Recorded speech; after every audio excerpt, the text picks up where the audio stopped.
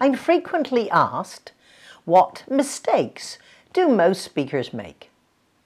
One is thinking that although they have prepared their presentation, they don't need to script and internalize the opening. Very often I hear professional speakers and executives say, oh, when I get there, I'm going to see what's going on and personalize it. You cannot rely on inspiration.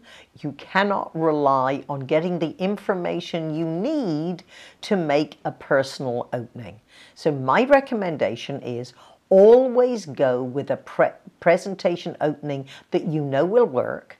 And if you are lucky enough to find some situation that everyone knows about that you could tie into, do that after your opening line. Because you need to always open with impact to grab their attention and then personalize, because that might not be as scripted and tight as your opening. Remember, be prepared.